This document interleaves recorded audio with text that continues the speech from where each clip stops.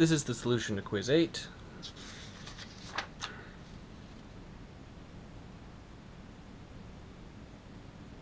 Okay, so then we're given, in part A, we're given two functions.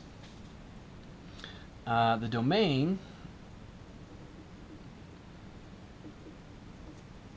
of the quotient function h over k, well, this will be the intersection of the domain of h and k, so that will be 4 to 28, intersect 3 to 12, and then also intersect where the denominator function is not 0. So intersect where k of x is not 0. So k of x is 0 at 6. So it means, so what this means is this, that intersection, and then and not x is 6. So we'll compute this intersection and then take away x is 6. So this intersection can be computed in the following way. So 4 to 28, we'll make one number line, and 3 to 12,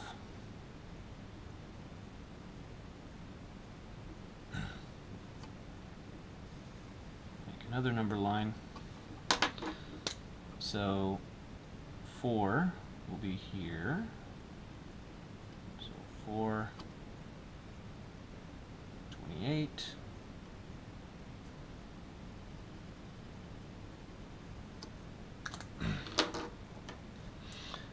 And then 3 to 12.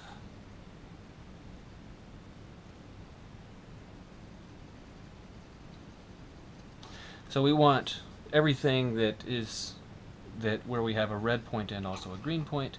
So that means from 4 to 12, but remember it's 4 to 12 and not 6. So the domain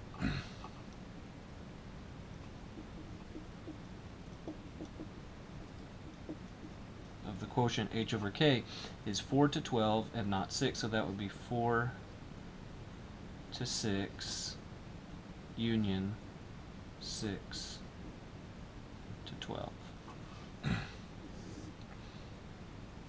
And the expression, the simplified expression,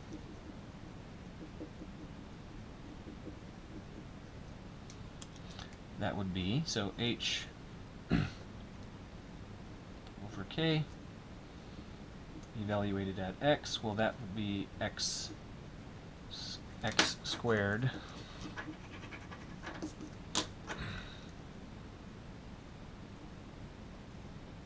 minus 36 over x minus 6. But x squared minus 36 can be factored into x plus 6 times x minus 6, and then over x minus 6. And then those cancel to get just x plus 6.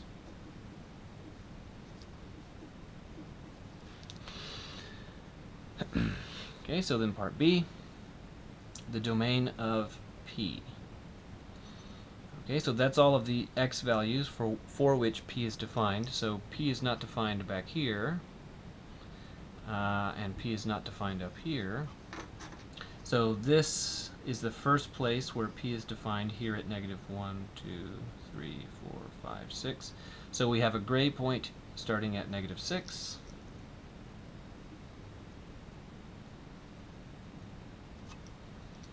And then we continue to have a gray point all the way until 4.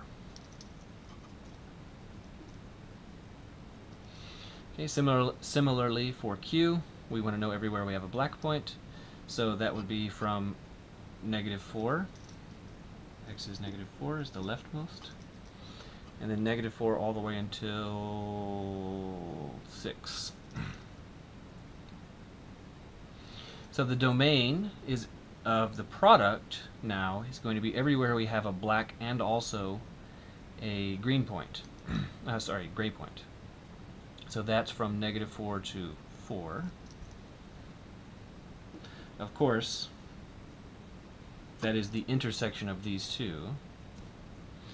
So now P plus Q evaluated at -4. Okay, so then that would be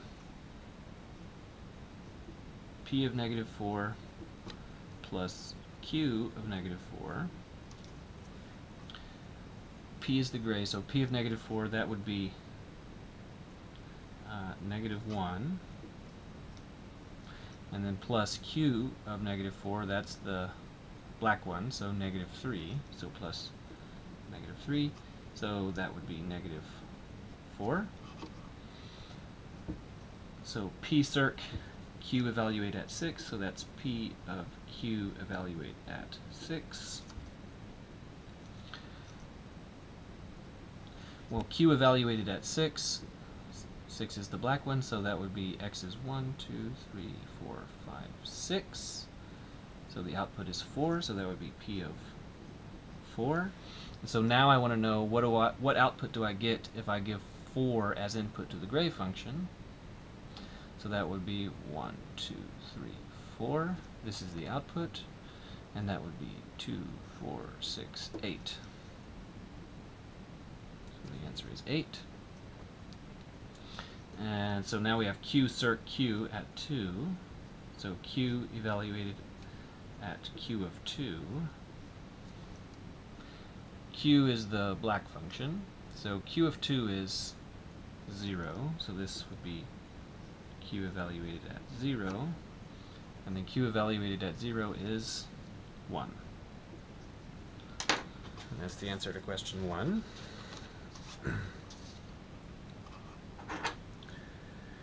Question 2a, the main idea is this, is that we're going to take the standard parabola, y is x squared, and y is x squared looks like this.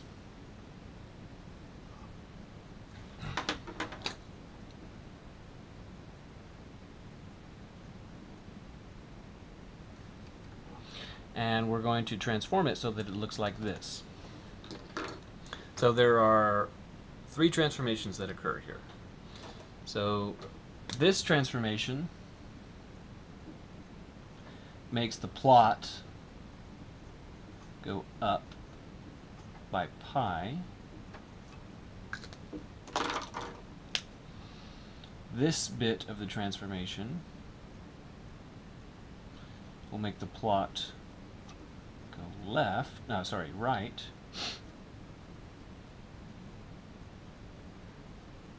by 4.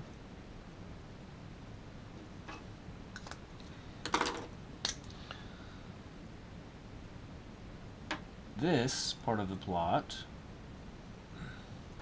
just the 3 by itself, will make the plot undergo a vertical scale of 3, and this part of the plot, just that negative, will make the plot undergo a vertical reflection.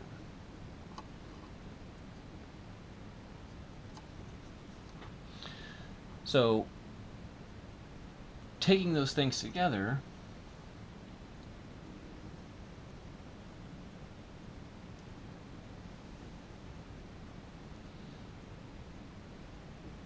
y is -3,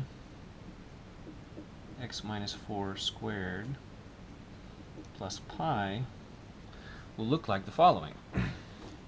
So this is 1, 2, 3, 4, 1, 2, 3, 4. This point right here, the vertex of the parabola, will move in this way. So it'll go up pi and right 4. So it'll go up pi, 1, 2, 3, and a little more, and then to the right by 4. So that vertex is now at 4 comma pi. And then it's flipped upside down and stretched. So something like this. So that's what the plot looked like. So it's increasing on that bit, that's to say to the left of 4, and it's decreasing to the right of 4. So it's increasing from negative infinity to 4, and it's decreasing on 4 to infinity. So now determine if this function is even, odd, or neither. So remember that the definition of even says that g of negative x should be g of x, where odd is g of negative x should be negative g of x, and then neither means neither one of these things is true. So now let's check let's check g of negative x.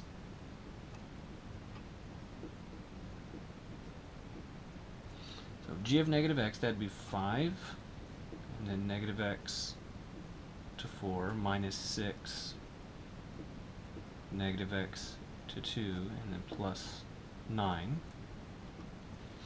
Well, because this exponent is even, it squashes that negative, so this would be 5x to 4, and then minus 6, and then because that exponent is even, it squashes that negative, so that would be x to 2, and then plus 9. But this, that's just g of x. So therefore we've established that g of negative x is g of x, and therefore g is even.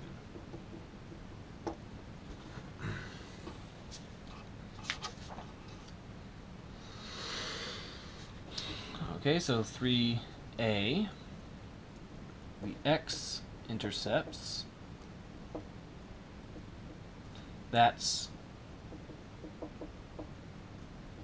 algebraically when y is 0. So what we want to do is we want to solve the output is equal to 0, so f of x is equal to 0, so that's 3 absolute x minus 7 plus 9 is equal to 0. So move the 9 to the other side.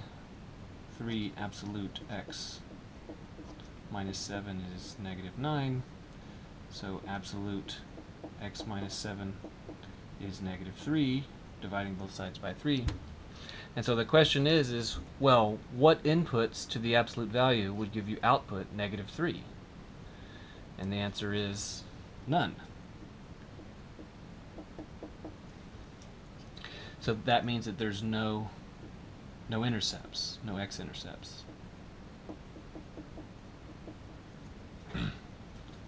So that, knowing transformations, that should be expected, because what this is doing,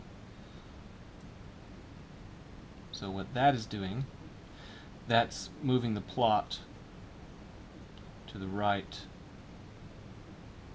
GHT by 7.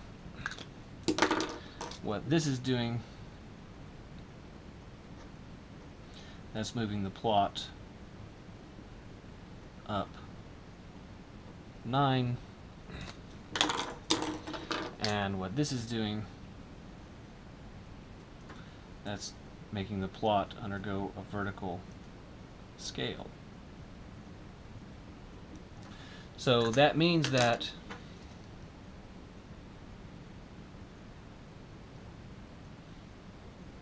if we take the absolute value function, which does have an intercept, and then if we move it right 7 and up 9,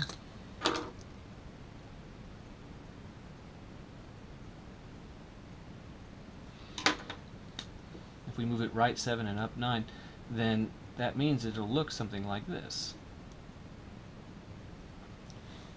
which of course has no x-intercept, so that's expected. So now the y-intercepts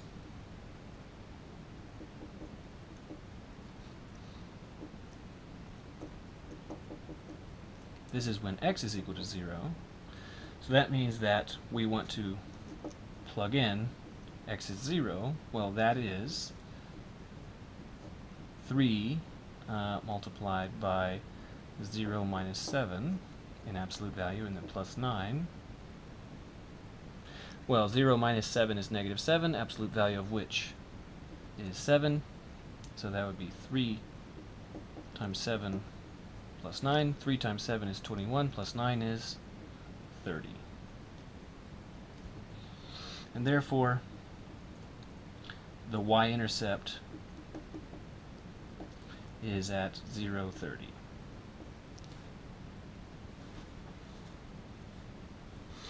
Okay, so now plot the following function.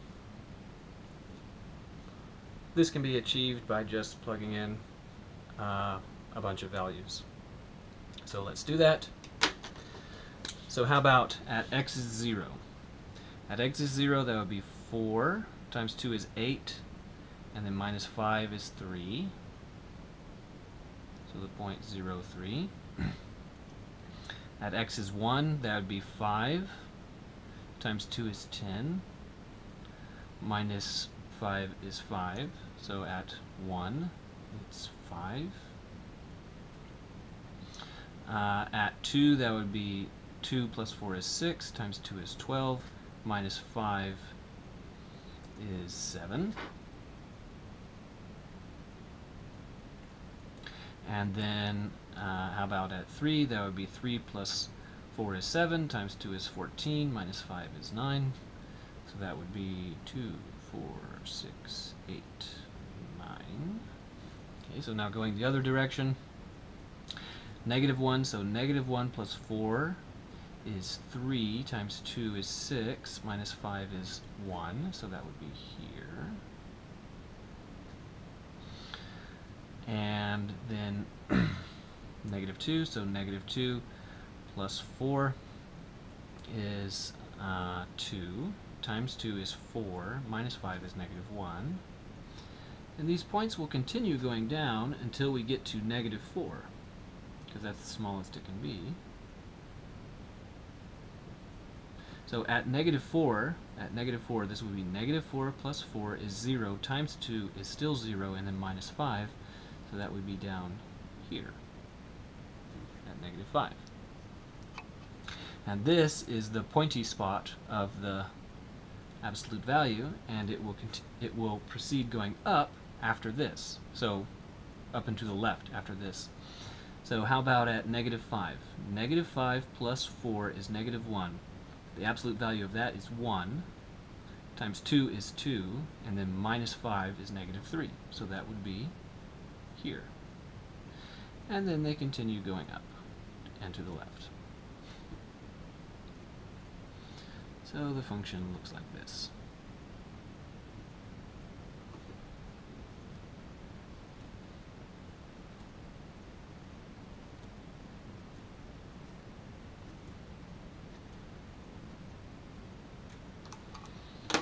And that's the answer.